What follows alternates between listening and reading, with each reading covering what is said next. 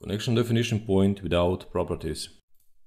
In this case, you would just double click on the message and you would see that in this particular case, this is a connection between a device and some terminals, and the connection is made via a cable, and you have the first connection definition point on a cable, and then you have also the second one,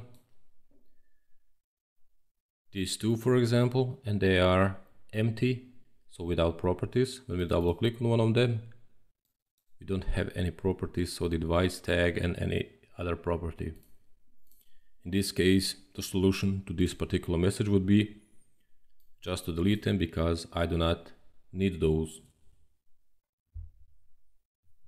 If they would be a part of a cable or this one and it doesn't have properties, and it should have, then I would add, of course, the cross section and the diameter, the color and everything else, the pair index. But this one is related to a cable, so the cable itself is going to make sure that these connections are filled with some data, the properties and so on. Just double click across these messages, and of course you can press the letter I one more time. You see it over here, and then you see the insertion points of elements. So you see these two are here, and when we delete them, the device tag disappears over here. Let's do that for this one, for example, just to see the effect.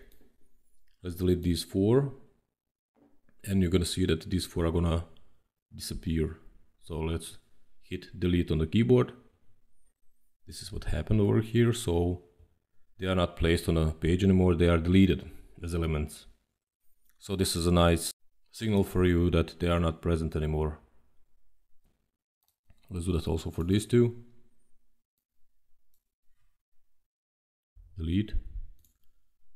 And we have a couple more over here. Let's delete those. And we pretty much deleted all of these from this category. So let's now check project once again. This is the setting I use. So the Eplan 5, but without the translation Übersetzung OK.